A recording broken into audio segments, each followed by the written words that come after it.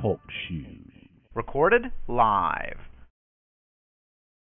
A warm welcome to everybody participating today in the MayanCross community telewebcast. This is our 7th out of a total of 20 episodes that we've been creating. We do these every 13 days according to the Mayan sacred calendar's Trecena cycle. I am Barbara Sadler, creator of the MayanCross website and producer of these calls. With me today is Jeff Grant, who's our technical guru, and Kenneth Johnson, who many of you know as the author of Jaguar Wisdom, and who has just published a new book called Jaguar Medicine. And this book goes way beyond what most of us have been understanding about the Mayan healing. So not coincidentally, today is one storm or one kawak on the Mayan sacred calendar. And we chose this day for Kenneth's content because there is a interconnection between Mayan medicine and the essence of this energy of kawak, today's day sign. And for those of you who are new to these calls, we'll be using English and the Quiche language for the Mayan references.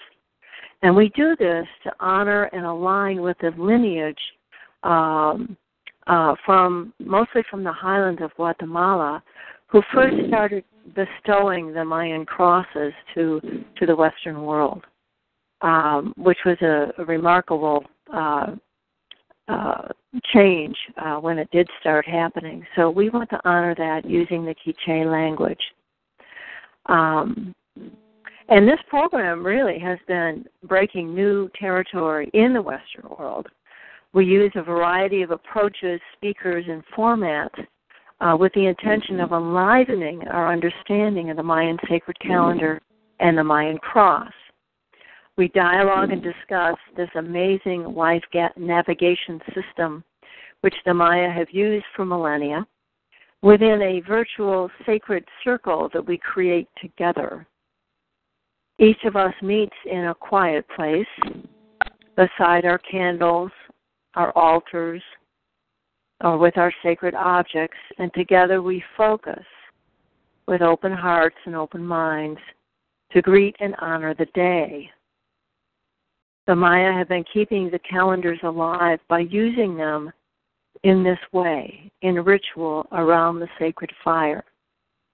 And we are in keeping with that tradition.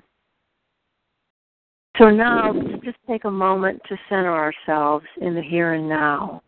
You can light your candles to help create this sacred circle.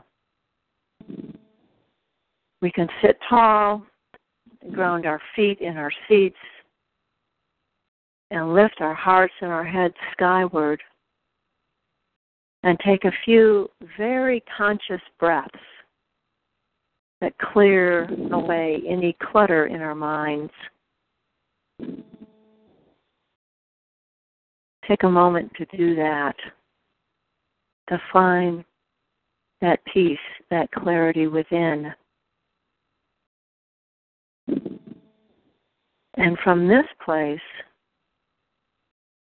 we can come forth and ask the heart of the heavens, the heart of the earth, the heart of the wind, the heart of the water, and the heart of the fire to be with us in this moment, in our hearts, our minds, and our bodies. We can feel the first 4 grandparents appear almost out of nothingness. And they're noticing our willingness, sincerity, and gratitude for their guidance. And our ancestors come forth.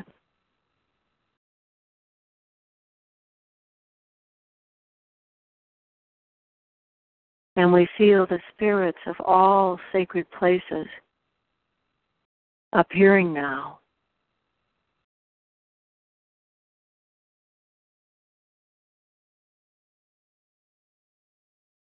And we thank Ahau for the Nawal Kawak storm in English. Kawak. And I was feeling very blessed last evening around sunset when the energies, kind of flailing, peaking, hot energies of 13 Tihash, or 13 Flint, which was yesterday, all of a sudden started transforming as these big, dark thunderheads brewed overhead. And Kawak, the energies of the storms, came rushing in from the west. And a big downpour started happening, quenching the thirst of our gardens and our crops. And then, as it passed through, leaving rainbows glimmering in the east as the sun went down in the clouds and the rain in the west, revealing this crystal clarity after the deluge. This is the essence of Kawak.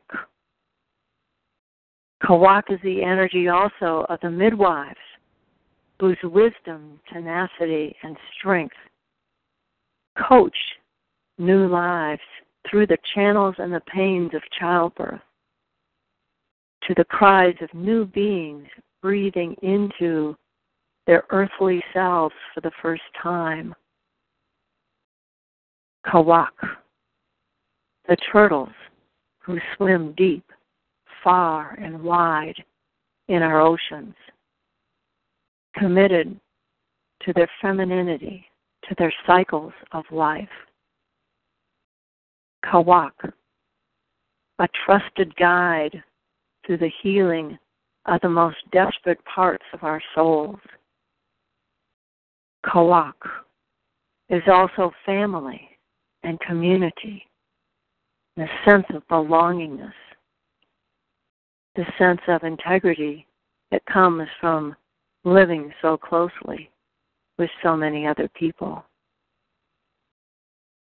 We thank you, Mother Earth and Father Sky, for the Nawal Kawak. Let's take a moment to feel this presence emerge within our circle, becoming more and more obvious with each beat of our hearts.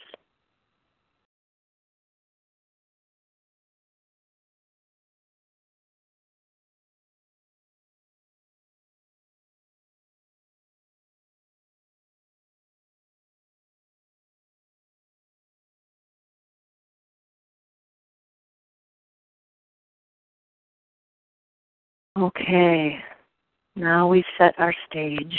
Now we have our circle.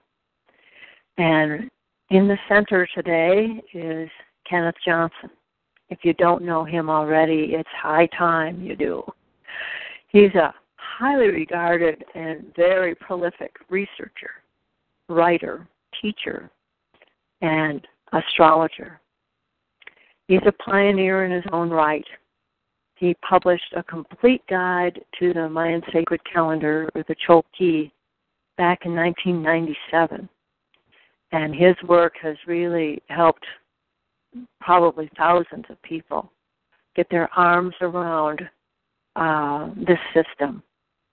His academic background is really a benefit for us because he studied comparative and Eastern religions, which gives us a unique perspective because it's combined with his boots on the ground, his ethnographic research and achievements with the Maya in Guatemala and Mexico.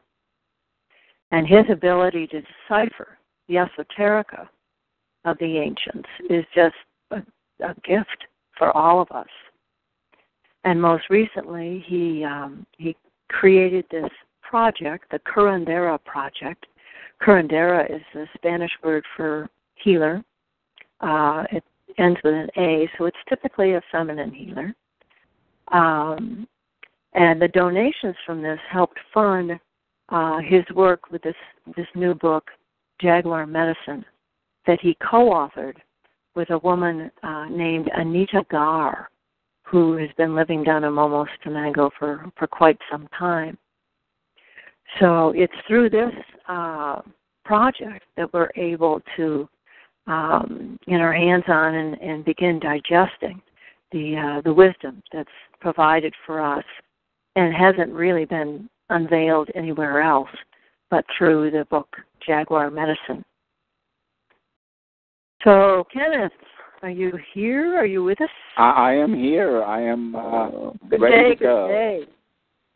We have people from all over the world now on the call.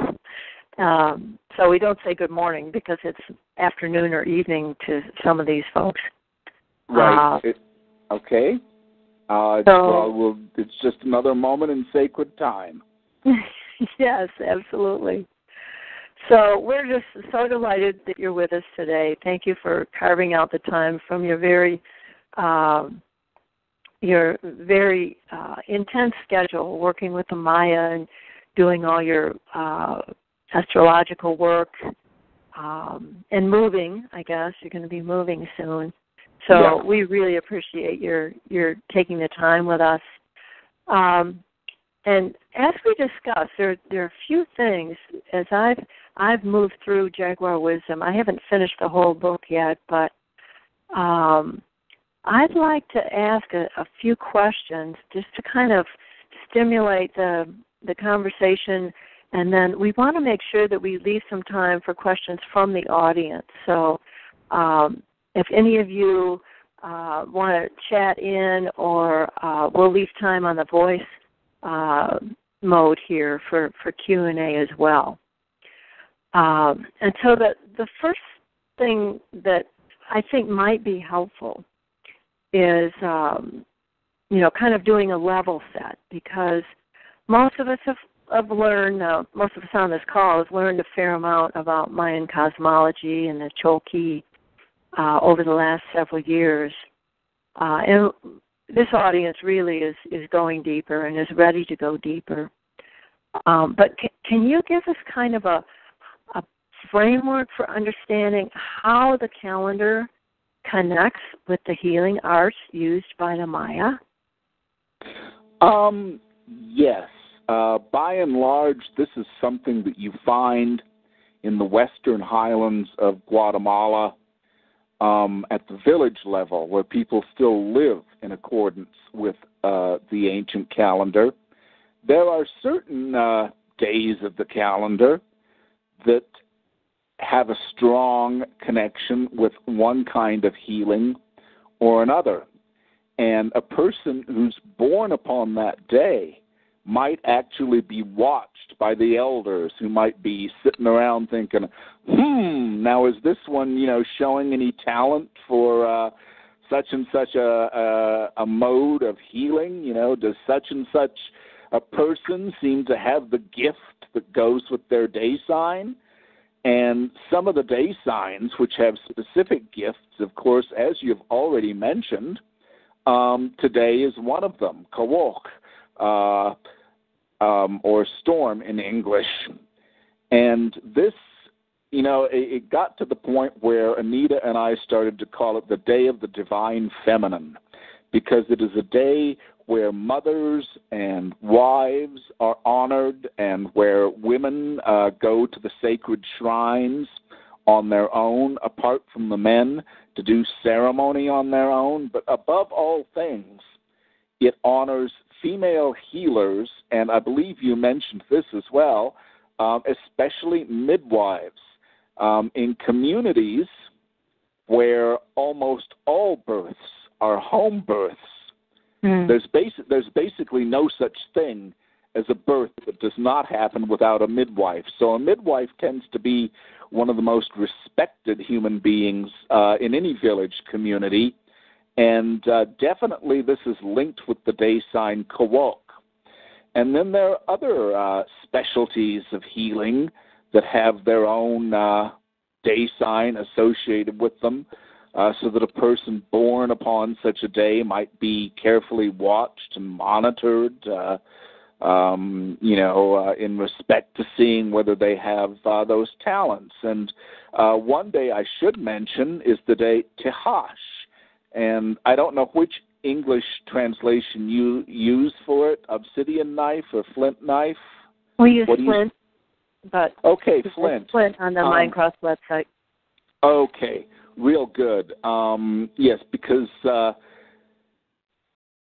if Kawok is the symbol of female healers, then Tehash is the symbol of male healers. And if you think about it, it's a flint knife. A warrior can hold a knife. A warrior can fight with a knife, but a surgeon can hold a knife and can heal with it.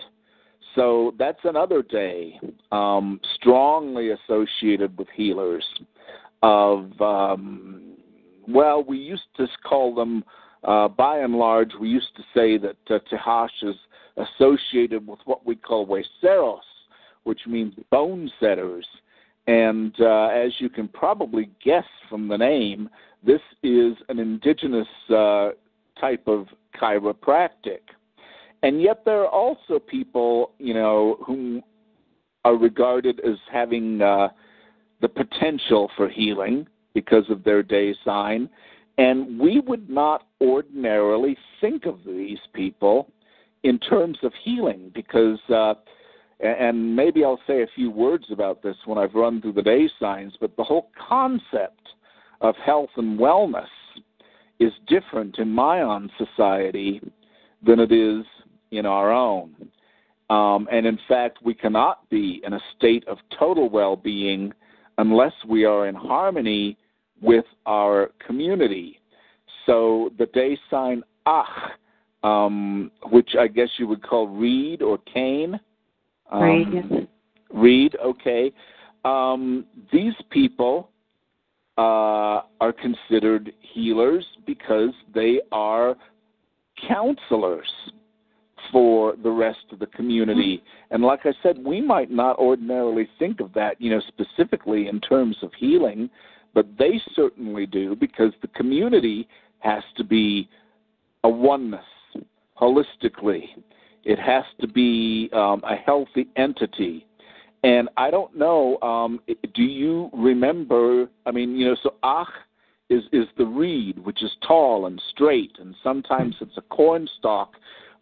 We use the word Ach simply as a term of honor or respect, as when we say, for example, a daykeeper is an Ach Cheik, which means a master or specialist, an Ach, in terms of the day. And I don't know, do you remember seeing the men in the black suits who were holding what looked like a staff or a baton tipped with silver?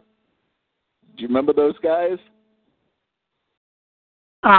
You mean anywhere in Guatemala or within a certain clan? Well, the time when you were in Momos, for example.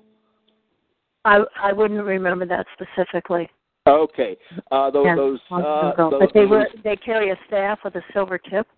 Yes, and that because it's straight like the corn stalk and like the reed, and because it establishes their honor and their authority, that is also called Ach, and it symbolizes the fact that they are the counselors of their community. So that's another day sign that's in a certain way associated with healing. And two more that I really should mention. Oh, yes, and the day sign Kech, the deer, can be in the exact same category. And then to look at another form of healing, we have to remember that the Maya often use dreams both to diagnose and to seek symbolically for ways to heal. And the day sign Imosh, I guess you would say crocodile in English? Yeah. Uh-huh. Okay. They are said to be to have an extraordinary talent for dreams and for the reading and interpretation of dreams, for divination through dreams. And then finally, I would also like to mention I think you would probably call it rabbit in English. We would call it, are you talking about Kanil? Kanil. Uh-huh. I think we call, in English, we have it as seed. Okay, and that, that's a little closer. Rabbit was an Aztec term, and it was not commonly used in other Mesoamerican lists of the names of the days. But Kanil literally means that which is turning yellow in Quiché. So it has the context of ripening.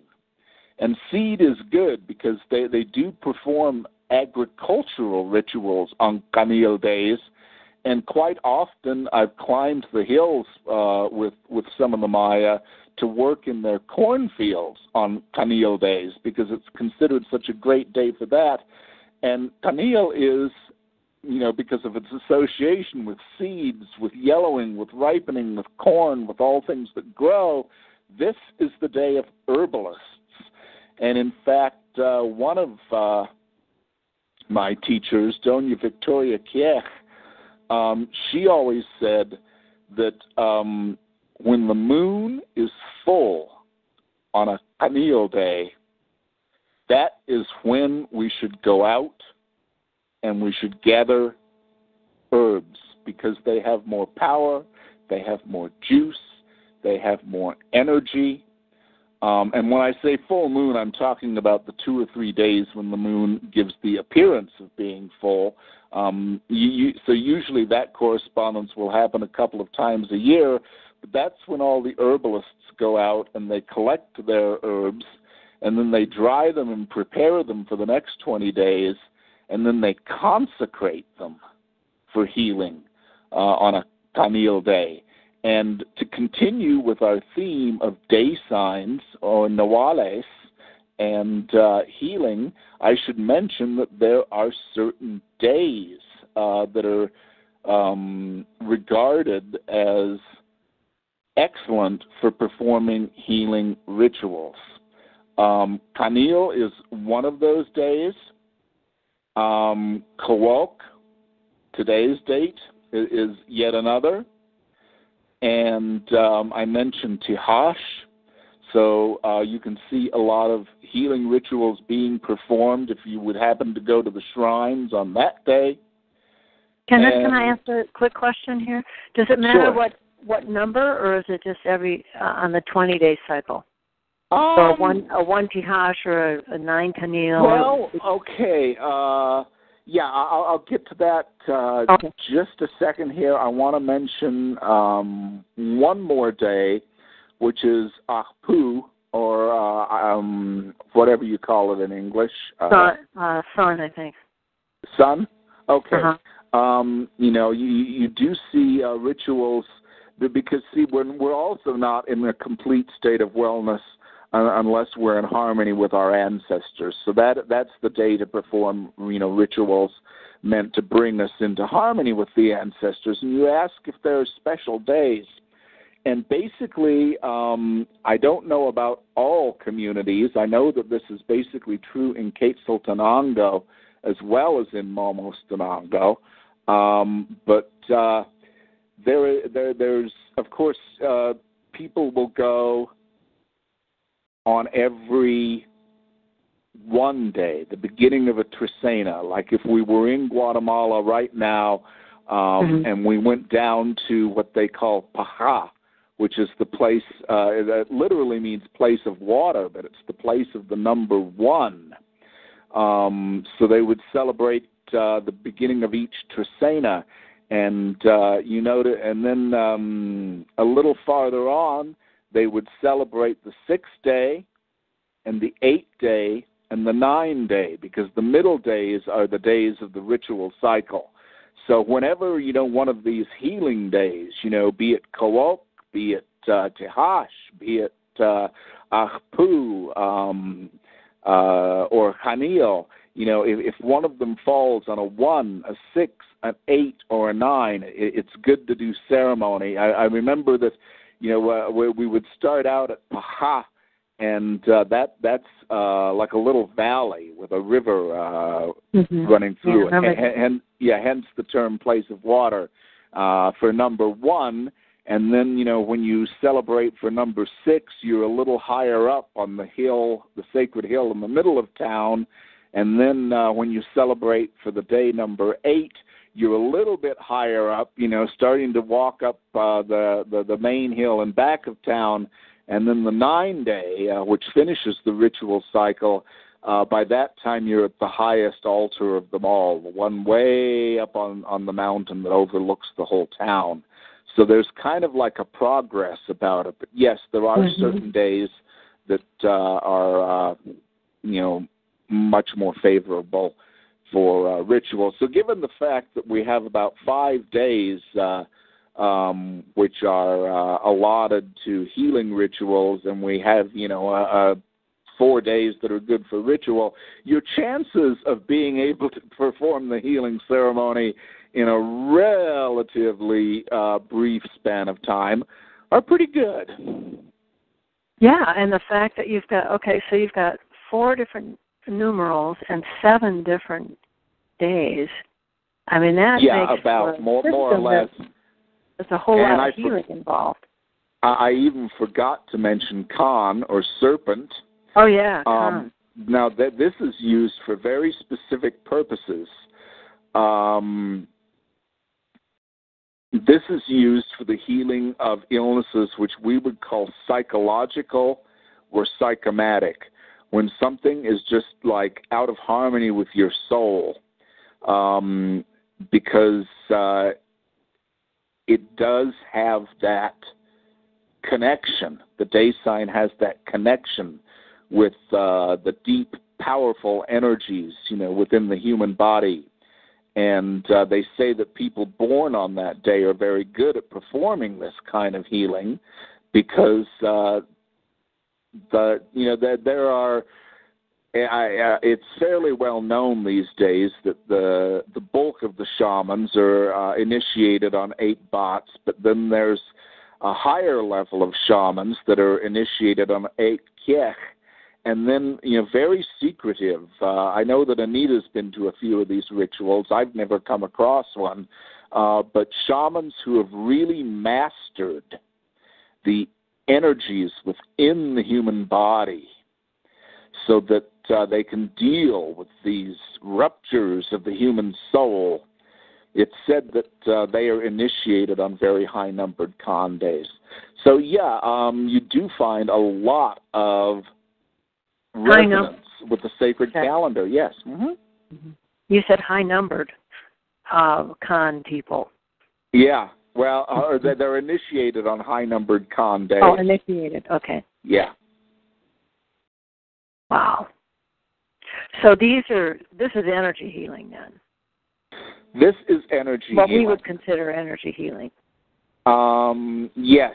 There are a few people that I encountered who go purely by skill. Doña Crescencia, who ran the local women's cooperative of healers, she was a very educated person who used herb lore as her primary mode of healing, and she was very technical about it. And then other people like Doña Victoria, whom I mentioned earlier, who used to simply go out and cut herbs by the light of the full moon, as it were. She was what I would call an energy healer. She used to, rather than needing to do deep tissue massage to remove, some of the knots and aches and pains that come to your shoulders and your arms and your knees, all she would have to do was touch you,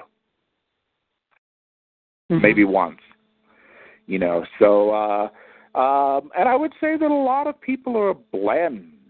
They create a blend of technique and energy. Mm-hmm. Oh, that makes sense. So there's in Chapter 3 of Jaguar Medicine, you talk about the call to healing. Yes. So For our audience here, can you speak to how does one know if they're really just geared for doing their own healing or doing the healing of others? Because we don't necessarily have elders watching over us in our childhood. No, we don't. They do, and that's true. And a lot of it does go on, at a certain level, which doesn't really apply to our communities. Like somebody will say, Esperanza over 2 doors down, she was born on a Canil day. Maybe she's good with herbs. I think I'll knock on her door and ask her. But as for receiving a call, because there are people, and this can happen, to anybody, even if they have absolutely no connection with any of the day signs that I have mentioned, it still will occasionally take place that a person will purely and simply be called to the art. Now, sometimes they are called in dreams. In the Yucatan, particularly, there's a tradition that if a little old man comes to a male or a little old woman comes to a woman, and if they're dressed in clothing, from ancient times, and they say, well, you're supposed to be a healer, and I'm going to teach you this and that, about a certain herb, then you follow it, because those dreams, especially if they keep recurring, those dreams will serve as evidence that you are intended to be a healer. And this, I suspect, is what in our own society we would call these archetypal dreams, in the sense that Carl Jung would have intended to use the word, meaning that, a wise old man or a wise old woman, some white sorceress, some Gandalf figure, may appear to us and, make us aware of the fact that we have a gift. So a dream is definitely one way. And then there's the syndrome, which I think is well known to people who have had a great deal to do with shamanic circles and shamanic work. And this is called the wounded healer motif, meaning, those who those who have an illness, especially one which cannot be defined, one which resists treatment, one which baffles the local medical doctor kind of figure who might be in the village, something which baffles a person like that and just seems like it isn't responding to anything. Now, that's more likely to be what they call a shamanic illness. You're wounded because you're meant to be a healer. And, in fact, they have several varieties of it. And some of these we would not consider illnesses. There are, for example, if you have extreme aches and pains that just torment your joints, and this is because one of the energies within the human body, what they call koyopa, which literally means lightning, but when shamans use the word, they mean the lightning inside the blood. One of the interesting things, I think most of your audience probably knows, that there are many 13s in Mayan lore, and one of them is the 13 joints of the human body. But this energy, this koyopa, lightning in the blood, collects in those 13 joints. So if you are just constantly in pain anywhere in your joints, it usually means that this incredible lightning energy is trying to wake up, and that is a sign that that you've got a shamanic illness. And as unusual as this may sound in our own society, people who tend to drink a little bit more than normal are considered candidates for becoming healers, because it shows that they prefer to live in the other world rather than this one, but they're just going about it all wrong.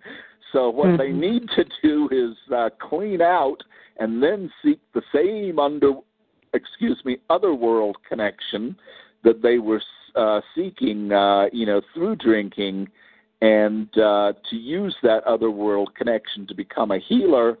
And then also there are people, I guess, if you've read a lot of Eastern Orthodox mysticism, or if you're familiar with, some medieval Christian traditions, or even to a certain degree, you can find this in India, there's what's called the holy fool. The person who just seems to be, majorly inept and maladapted to life, to the point, where, like, they're an easy target for con men, shysters, thieves, of all types. Then this can also be a shamanic illness. The most severe that I've ever heard about, which is also in Chapter 3, was, again, I've mentioned her several times now, Doña Victoria. And he was the one. That's the story that went out on the Facebook page last week, right? That's on the correct. Jaguar Wisdom Facebook page. She was even at a relatively young age.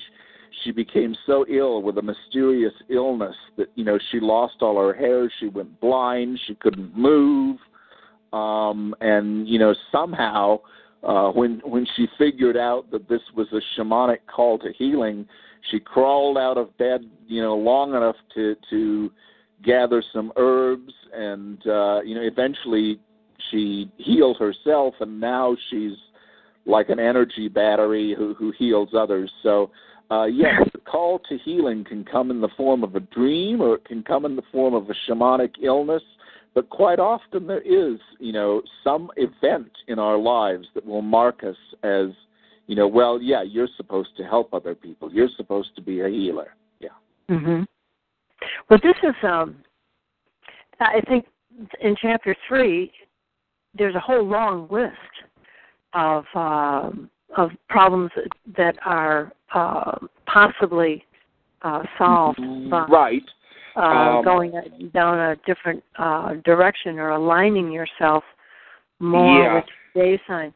And you also recount, I think it's early on in the book, page 16, you've got this conversation with Sanik Chankavak. Jose Sanik Chankavak, yes. Okay. And he talks about how important it is for us to be aligned with our archetypal template, that we should study it, accept it, maintain it, and feed it. And he stresses the importance of serving your Nawal, I'm assuming also your entire MayanCross. And that must come into play with this too. I mean, even for those people that aren't on the list of day signs, or don't necessarily have any of these symptoms, how do the Maya think about being out of alignment? I mean, what happens to you if you're out of alignment? Okay. Just a brief background, because in order to introduce this, I have to introduce a broader concept. And that is the Mayan concept of health and wellness in general. Because in our society, you take your medical insurance card, you go down to the MD, and if all the physical tests that they do on you come out with the numbers that they want, then you're considered healthy. Now, in Mayan thinking, this very rudimentary level of good physical health, that's just the tip of the iceberg. You also have to be in harmony with Mother Earth, which means we have a care for Mother Earth. We don't pollute Mother Earth. We live in harmony with Mother Earth. They also say with Grandmother Moon, which means that we're adopted to the natural cycles and rhythms of the earth around us. They say we have to be in harmony with our community, which goes to just, that's very much, think globally, act locally sort of thing of just, being a member of your community, being helpful in your community. That's a factor of health. Being in harmony with your ancestors is a factor in health. And then finally, the one that you've just asked about, being in harmony with your Nawal. Now, how do you know if you're out of harmony with your Nawal? You raised that question, and the answer simply is that, as those who study Mayan astrology, the day signs, the entire cross, as they come to know, each day sign, very much like Western zodiacal signs, but each day sign will have its positive and its more negative traits. Now, since today is Kawok, I'll begin with Kawok. If, and we've said Kawok is a day of women. It's about the wives and mothers of the family. And since it's also a day sign of healing, we can sort of extrapolate here as well. If you have poor health, if your emotional relationship with your mother, with your spouse, with your family is, to use a term for it, if your emotional relationship with all these people is like a storm, and if you have health difficulties, then we can safely assume that you are out of harmony with the day sign Kawok, and you need to be back in harmony with it. Because if you are in harmony with it, you will have good relations with all family members, especially the women in the family, and it will just seem natural for you, since Kawok is the day of the divine feminine, it will just seem natural for you to, honor women's roles in life, wherever they may appear to us, and you're likely to have a bit of healing talent as well. So this basically just says that along with, being in harmony, as Don Jose put it, along with being in harmony with the sun and the moon, with Mother Earth, with the ancestors and the community, we also have to develop a harmony with our own personal archetype. So we're not only in a state of wellness with everybody around us, we're in a state of wellness with our own psychological essence. Mm-hmm. Mm-hmm. Do you ever get concerns or questions about the fact that your day sign and your MayanCross are self-fulfilled prophecies, so to speak, and that they could diminish your choice or could really alter your decision-making or your choices? Based on this notion that you have of who you should be or who you could be? Okay. The same skeptics who, for example, would say that, you're only sticking close to home because you've been reading too much astrology and you think the sun sign Cancer is supposed to stay at home, so you do. People who would call that a self-fulfilling prophecy are the same skeptics who would say this about the day signs as well. I have never, well, yes, I must say that, I did not frequently hang out with Mayan people who were skeptics because, I was focusing on spending my time with healers and daykeepers whom, of course, really do believe that we are born with an archetypal imprint, which is represented by our day sign, and that they do believe in freedom of choice. We can turn away from our day sign. We can choose not to shape ourselves in accordance with our day sign, but they would also say this is probably not the greatest idea that you've ever had come down the pike.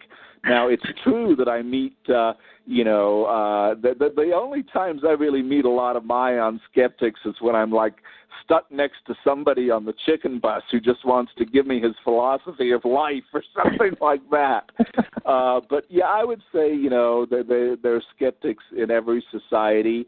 Of course, since people are usually calling me up for a Mayan calendar reading, it's unlikely that the people I contact, through the Maya community, the Americans, the Europeans, the Australians, and so on, it's unlikely that I'm going to, come into contact with the skeptics. But, I think the way you put it is a very accurate depiction of the way skeptics think.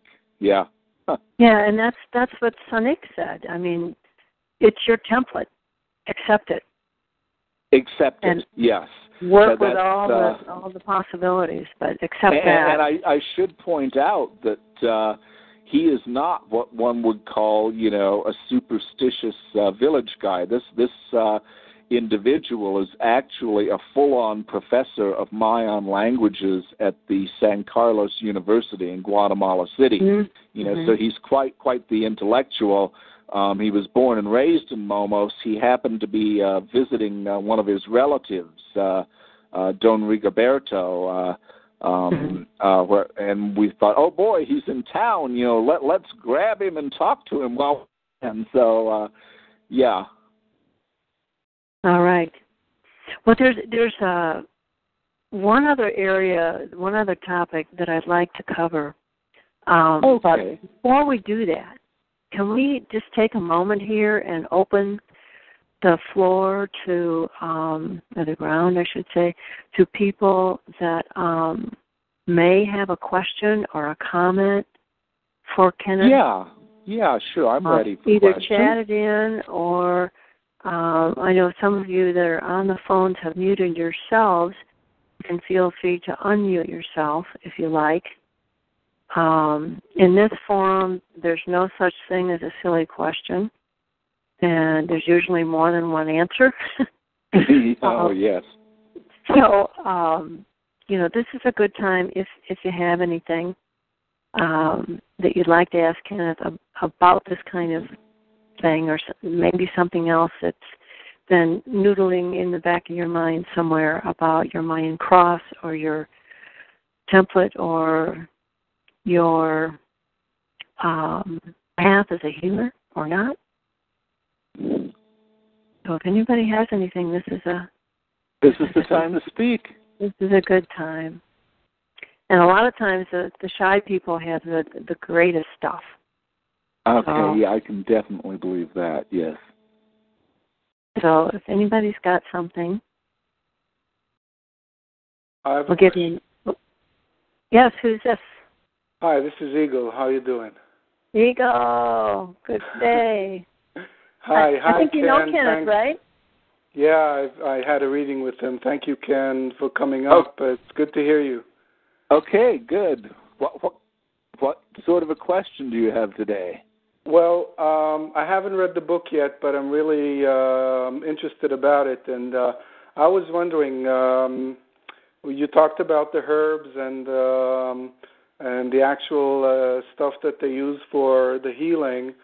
And do you use? And I'm assuming, of course, that these plants, these species are indigenous to that area. But how much thought, or if any, did you give into alternatives that are indigenous to other areas of the world that might want to use this? You know, I am really glad you asked that question, because the answer is not what everyone would expect. And this, so that's very interesting. Actually, most of the books that you will see having to do with Mayan healing were written from the point of view of the Yucatan, where they have, of course, a tropical jungle, and like most tropical jungles, there's a lot of interesting indigenous plants there. And if I'm following your reasoning correctly, then yes, these are extreme, somewhere between difficult and impossible to get your hands on in other countries. But where I studied, which is the mountain country, Chiapas, the city of San Cristobal de las Casas, and also in the same chain of mountains, but on the other side of the border in Momostenango, see, they're so high up in the mountains that they don't have as much plant life, and they use a lot of introduced herbs.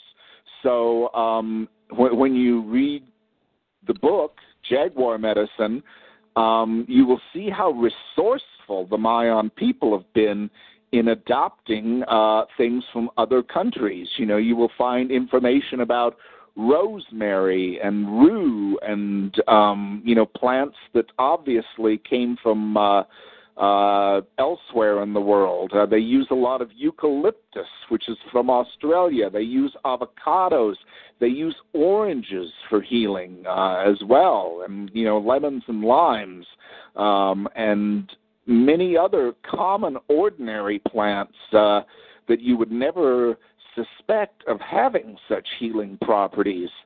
So in that respect, I'm hoping that the book will be useful, because Anita and I compiled a good 25 to 30 pages worth of material on very common plants that just about anyone can access and use for healing purposes. Now, there are some people who, instead of using herbs, use massage, so that's another modality. And I've also come across healing with, I won't say, well, I don't know what the actual definition of a gemstone is. I've seen a lot of people use quartz, crystals, amber, and especially jade for healing purposes. So they heal with stones as well. And then the psychological healing, basically that's a matter for ritual. So the herbs, much more common and ordinary than you would think, much more accessible than you would think. But yes, they also use other things like massage and ceremonial rituals and stones. Okay.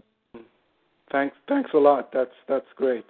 Yeah, it's fun to go to the markets, because you see all kinds of things that come from other places, but it really speaks to how sophisticated their marketing has been over the ages.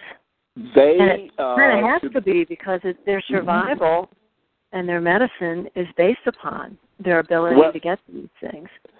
Yes, and they've used a lot of plants that were introduced like I said, there's a couple reasons for it. One is because they're so high up in the mountains. Like Momos is 7,500 feet.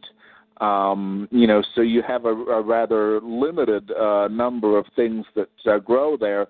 So anything that was introduced from the outside world, they if it's useful to them and they find that it has healing properties, they'll use it. They're not, they're definitely not stuck in the past, thinking that they have to use whatever the ancestors from 1,000 years ago may have used. They use whatever works.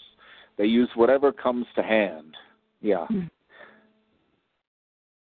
We have another comment also from guest 8. Very clarifying info, Kenneth. Thank you so much. Managed to find my way to healer profession before finding my MayanCross, which is a 10 kech with Kawak, Imosh, and Zikin in it, in the cross. Well, which is the central one? I'm guessing 10 kech. Kech? This is interesting, and I don't know if participant, what did you say, number 8? I don't know if this is, if I'm speaking to a man or a woman, but Kech is said to have a special talent for midwifery. So, it definitely is. It's a woman.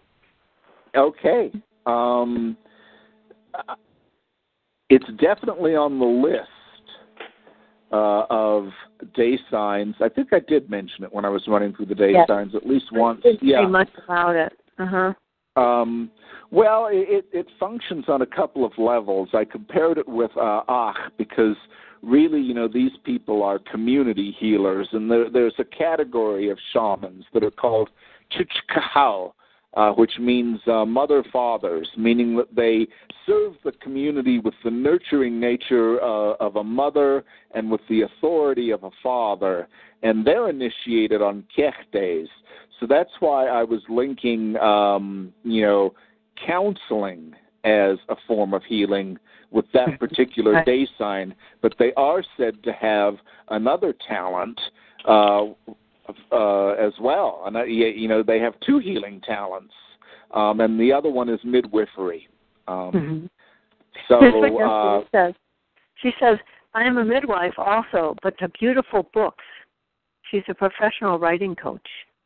Not baby. This is in addition to energy healing work. Well, I'm not surprised. What a beautiful manifestation of this. Yeah, and of course, Kek is so multifaceted. I mean, these people, they just have, energy to spare. Yeah. Wonderful. So, from here, let's go to this last part, Kenneth. We talked about, your healers, a few of them have expressed their kind of puzzlement. How can Westerners be so ill? You have everything you need. You have healthy babies. You have access to food. You have cushy lifestyle, etc. And then I think in your working with them, they kind of led you to some kind of a healing ceremony that would address where we in our modern civilization are kind of disconnected. Yes. Can you explain and describe that for us? Yes. Unhappiness, of course, is a universal thing. It's not limited to our society. They do kind of wonder why we're so unhappy if we have so much, To them, unhappiness usually will be something, like, oh, well, one of the babies died, something very, very primal. But they're aware that people have psychological difficulties, and they're just, stressed out, anxiety-ridden, maybe sad, depressed, whatever. That exists in their society, and they sometimes find that the usual remedies like herbs and massage don't always work with this kind of stuff. So they have a ritual that I was taught, and most rituals that I've seen, in fact, I'm trying to think of an exception, and I can't think of an exception to the rule. They're all variations on the basic Mayan fire ceremony, which is to say that, we would begin, we would build an altar, and its foundation would be the canil, or seed symbol drawn on the ground in sugar, and then we would pile up offerings on top of it. And then we would do what you did at the very beginning of this program. We would turn to the four directions, and we would, open it with invocations to the Jaguar Fathers, and perhaps, the Quiche prayer. And then after that, after the fire is lit, then the person who is in need of healing is taken to the fire. And what they did with me was they had fresh bunches of rue, just the simple plant that you can buy in any health food store or grows in your garden, and in the various types of rue. This is Rue de Graveolens L. And they held it to my head because rue is believed to cleanse your thoughts and your mind. And after they've removed all the negativity, they cast the rue into the fire, because now it has become filled with your bad thoughts that need to be removed. And then since stomach upsets are often also considered to be something that you just feel queasy because you feel bad about life, type of thing. So in this respect, they also held chamomile, because that's the great stomach medicine, to my stomach, and then they threw that in the fire, and then after that, there were some more offerings. And finally, we were led up, very close to the fire, so much so that, this sounds funny. I'm almost 6 feet tall, and Doña Victoria is about 4'9", and she grabbed me with such force and pulled me to the fire that for a minute I thought she was going to toss me in as an offering. But then she had us kneel close to the fire and, say prayers of thanks for the day sign and for the healing that we were receiving upon that day. And then after the days had been counted, which is what I think you're about to do next, then we smudged with the smoke from the sacred fire, which is considered another form of healing, one more time. And so basically it's like a fire ceremony, except, when the person, usually in the fire ceremonies that we attend, midway through, after the counting of the days, when they speak the names of the days again, we walk forward to receive a little smudging, when they call out our day sign. Here it's much more elaborate. There's chanting that's done over you to release negativity. There's the rue, which releases negativity. Sometimes they splash all kinds of different liquids in your face. And then there's the chamomile, all these different things that remove negativity and that are then, offered as a sacrifice into the fire, because it is as if you are offering up all your problems, to the divine. Mm-hmm. Mm-hmm. So this isn't really something we do for ourselves? We do that in the context, do you think, with another person who's helping us hold that intention around the fire? Well, okay. I'm only going to be able to give you half answers to this one. And my answers are, I have never seen a person perform that kind of a ritual on themselves. Mm-hmm. But on the other hand, I've never specifically heard anyone say that you try. Mm-hmm. So that's about as far as my knowledge extends. Yeah. Okay, great. Wow.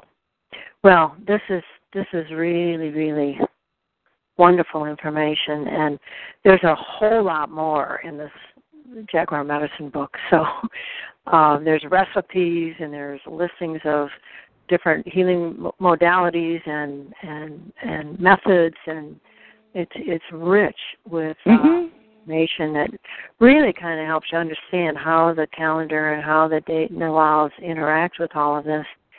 We do have a question from guest 9 that's a little unrelated, but maybe not, because I don't know the answer. He or she is asking, what, if you know, Kenneth, what Kirigua means, as in Kirigua over there by Rio Dulce. You know what that means? Kirigua.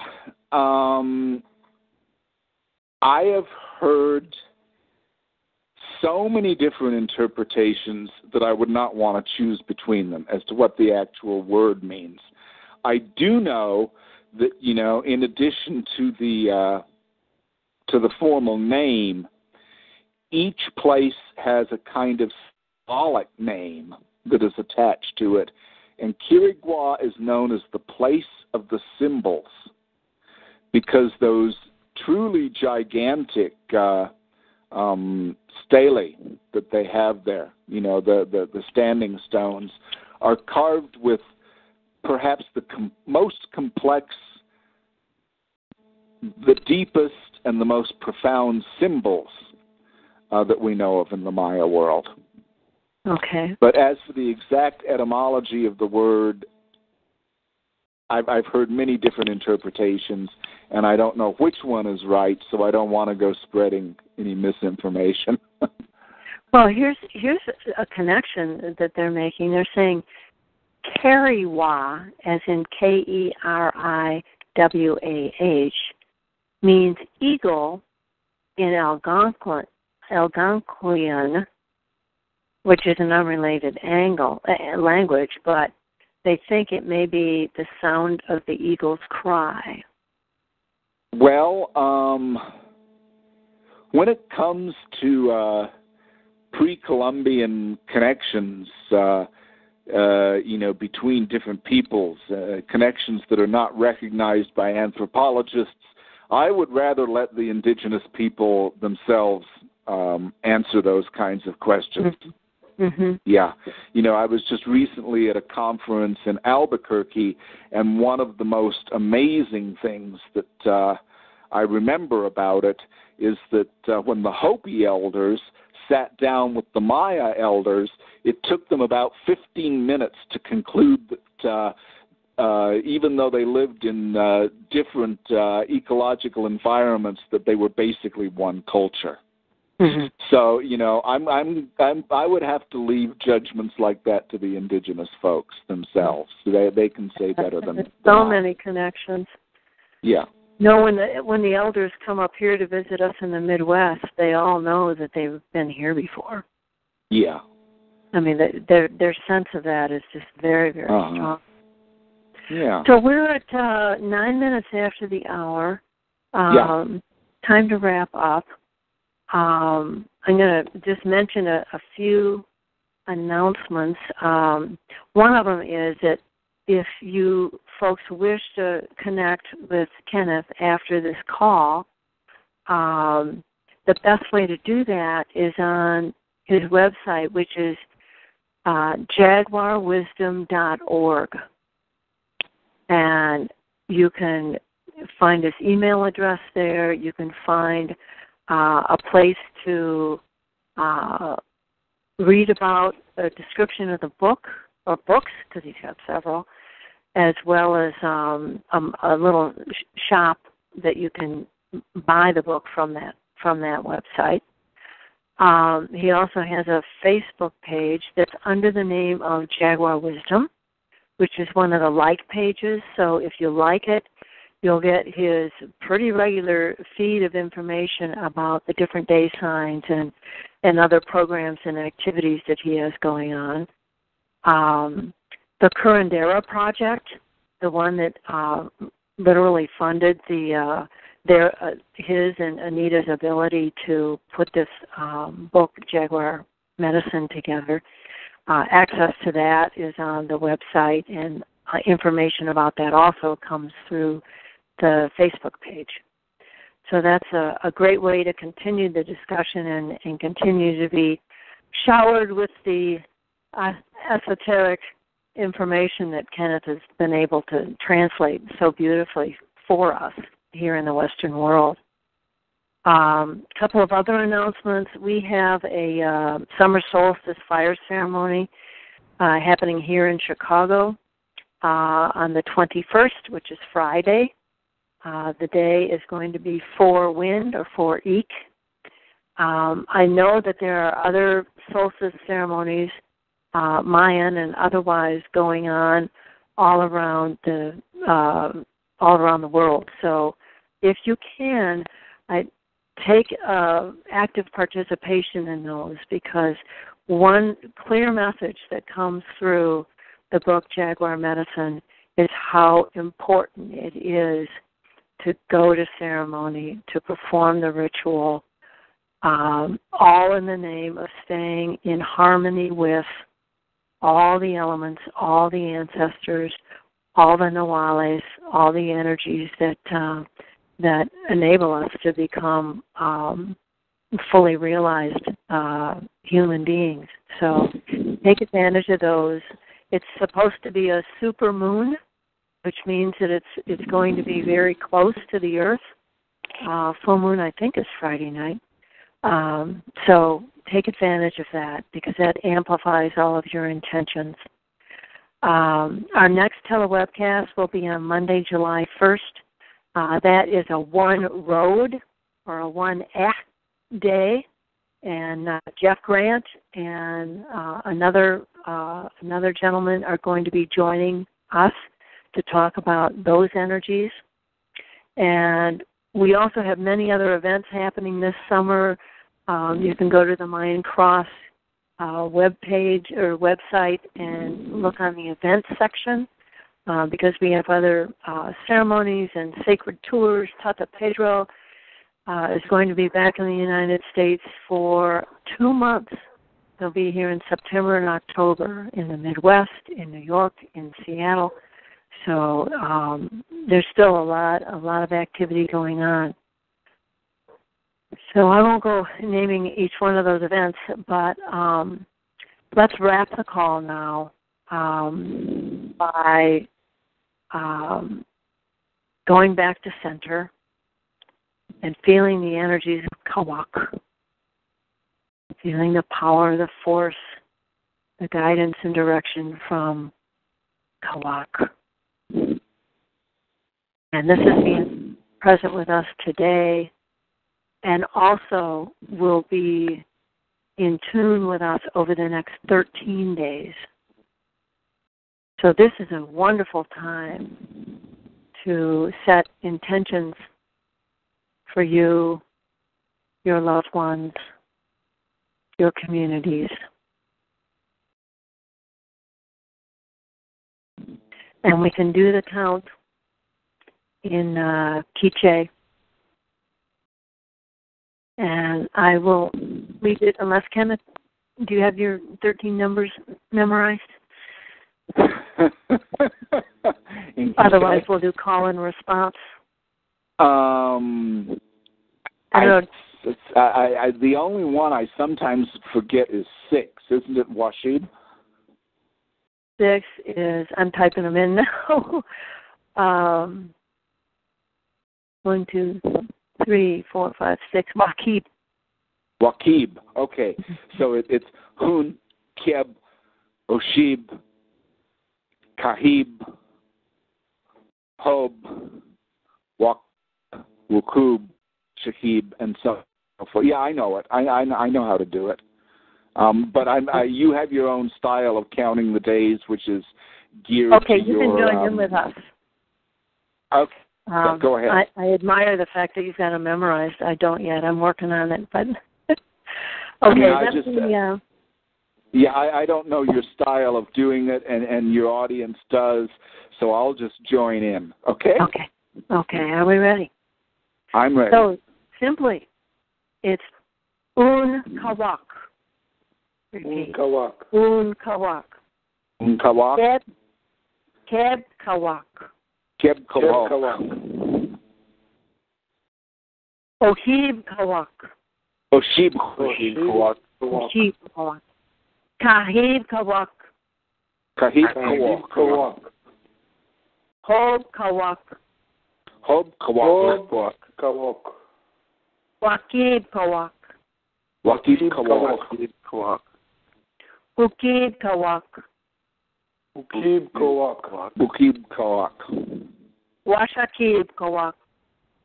Washakib Kawak. Beleheb Kawak. Beleheb Kawak. Lahu Kawak. Lahu Kawak. Lahu Kawak. Hulahu Kawak. Hulahu Kawak. Kablahu Kawak. Kablahu Kawak. And Oshlahu Kawak. Oshlahu Kawak. Gracias, Ahau.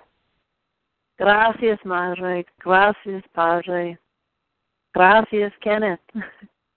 And Jeff, and all of you who are joining us in these beautiful opportunities to be together. Do you want to know how to say you're welcome? When you say thank you, we say Maltios. Do you know how to say you're welcome? No, tell us. Ahau Siwik, which means Ahau is grateful to you. Silik? See you weak. See you weak. Is that C-E-U? I think it's probably S-I-Y-A-W-I-Q.